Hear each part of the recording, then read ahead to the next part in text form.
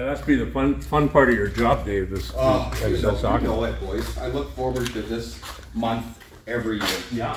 And what builds up to it. I know there's lots of people put lots of work in, whether it's Andrew, whether it's Jan, out at the shows. Yeah. You know. In the market. And down in Calgary, we've got a few nice cars down there as well. There's a Porsche 944 that was owned by a military guy. Oh. And he was stationed in Germany, and he had it shipped back. So it's already been on the Autobahn. Huh. It's still left-hand drive. It is, eh? And he brought it over, and very, very nice car. Yeah, older guy. And he says it's time to let somebody else enjoy it. Yeah.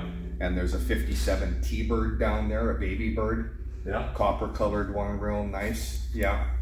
And you can find all those on our website at maauctions.com. Yeah. Yeah. They want to have a bit of a tour. Yeah. Yes. Yeah. Well, you guys do a nice job representing them too. So.